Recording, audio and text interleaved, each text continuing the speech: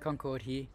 I've been meaning to do this video for some time, and then I actually completely put it off, and then my wife reminded me, why don't you give your viewers a bit of a tour of your room and show them what equipment you're using. So that's what I'm going to do today. Before I get into it though, it'd be awesome if you could subscribe.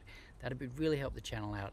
However, if you're coming back and you're not going to subscribe, I still appreciate the views, so thanks for returning. That's awesome. Quick little insight to myself. I've been into audio for over 20 years. I used to be an installer of HiFi gear. I used to run the cables, I used to do all that, mount TVs, put antennas on people's roofs. I used to run the Cat 5, Cat 6 cable. So I've been into it for some time. I worked in the industry. I've also worked in retail of hi-fi, and I am continuing my journey with this channel, and I still love hi-fi, and it's something I'm gonna continue to do. So with that out of the way, I want to do this in 3 parts. I'm going to give you a first part view of my 2-channel audio setup. The second will be my home theater setup. The third will be my room acoustics. And I can tell you, room acoustics is something that gets missed quite a bit, and it can make a difference to your room. I've done a few seminars. I'm not an expert when it comes to room acoustics, however, I'm knowledgeable enough to know how it works, and when I've made changes in my room, it's amazing. So it's worth spending money on, cables, but maybe think about room acoustics as well. But that'll be in part 3, but I'm going to give you a tour of my 2-channel audio setup, so let's go have a look.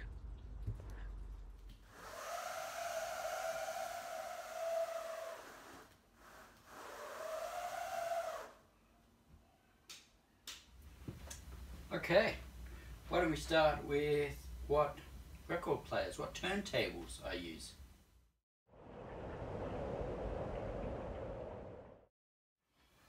Okay, I admit I keep the covers, and I still cover my records. Even though it's got a dust cover, I still keep it. I just like to keep it dust free as much as possible. Reduces those pops and crackles. Anyway, I'm using a Music Core 9.1, and it's using an Autophon LVB 250 cartridge, which I've been really happy with. And this turntable actually was a turntable I got when I had to get another one repaired, and the owner said, look, I've got this one as a display model, hasn't been used much, would you be interested in getting this while I repair your other one? And I was really keen, saw it and really liked it, and put this cartridge. Oh, I think I actually had the Autophon bronze cartridge on it, and then I went to the LVB. So cartridges is something I want to later try different ones, go to a MC or a different MM, but at this stage this is the turntable I'm using. It's basically a Project Audio, because the Music Core get made in the Project Audio factory, I believe, because there's a Project Audio arm, and that's the turntable we're using.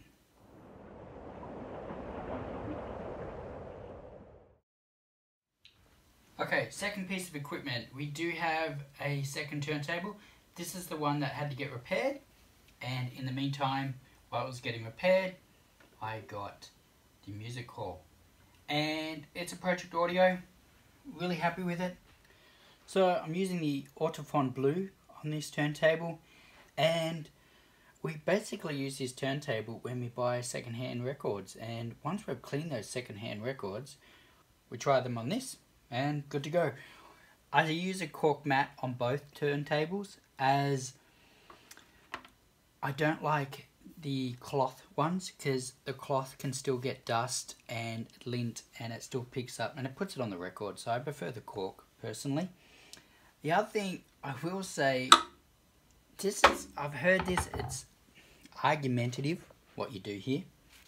If you're going away or your turntable is going to be lying dormant for some time, just take it off and just let the rubber band sit idle for some time. That's if you're going away, you're not going to be using it. Take or leave that. Some people swear by it just to make so it doesn't get a kink. It won't really get a kink, but it might just get kind of a bulge because it's just sitting on that. But up to you. You can just leave it there and just remember when you come back, maybe put a post-it note on top that you've taken the rubber band off. And yeah. So I was going to sell this turntable and when I got the music hall, but in the end I ended up keeping it and I may sell it. I still may sell it. It's got a speed box, so the speed is accurate underneath. This was one of the Project Audio's turntables that actually came with a speed box. So that's my second turntable.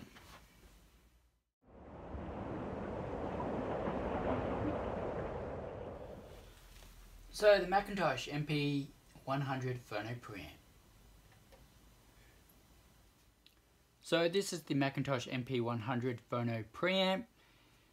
I did do a video on this, I gave my thoughts, but this is our main Fono preamp that we use when we're listening to records, and I really love it. It's a clean, detailed sound. So if you want something like that, this maybe is something for you.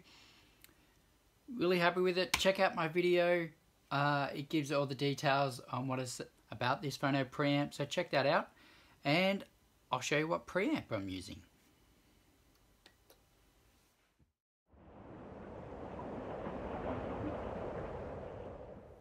So this is the preamp that I'm using, the McIntosh MX134 preamp. Now this is new old stock and I got really lucky with this preamp. So I got lucky with this preamp. It was new old stock and just sitting there. They hadn't sold it and amazingly they said, look, we've got a McIntosh, it's got no HDMI, it's got optical coax, but we can't sell it because it doesn't have all the mod cons. And it still had the price tag on it, and amazingly it was an awesome find and buy, and picked it up and haven't regretted it ever since. It's been great. So moving right along to the power amp, this is what's powering my B&W 800 series, is the McIntosh MC312. Now this power amp is just awesome. I love it. It gives me plenty of headroom with the speakers. It doesn't have any trouble powering the B&W 800 series. And I know if I hook up other speakers to this McIntosh MC312, I know it's going to run them just fine. So this power amp is something that I've spent money on and it's here to stay. And I'd say it'll last me a very, very long time.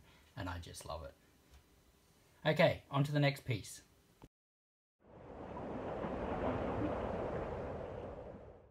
Okay, so the other piece of equipment for my 2-channel audio setup is the power station. So this gives me all the clean power to all my equipment here. Funnily enough, you can actually see here it says 245. Here in Oz we do 240, but the reason it's saying 245 is because it's during the middle of the day. It's also the summer holidays. Everyone's down on the beach, down at the coast, so power's not getting used up much. So the incoming power is high.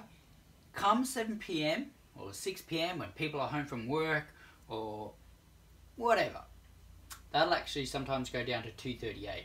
So this power station actually regulates it, cleans it up, and throws it out to all the equipment. So that's the other piece of gear I got.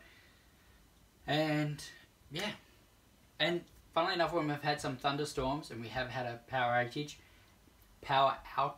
this has come in handy so much and has protected the gear from being zapped. I also have Chord and Isotech cables being used with this. Now, with all this equipment here, in terms of interconnects, I'm using Audio Quest cables, Sydney, Angel, and I'm using Chord Speaker cables. I just did a review on those. I gave my thoughts. I'm using the Chord Epic X. I'm really happy with those cables. The more I listen, the more I like them. I did have some other cables that I really liked, but the Chord just outdid them, and I really like it. But this is my 2-channel setup. For streaming, my other piece of device is the Cambridge MXN10, and it's over there. So the gear over there is my home theater, and I'll do another video, and I'm waiting on a power amp to come, and then I'll give you my thoughts on my home theater equipment. And the speakers I'm using are BMW 800 series, and they're sitting just there.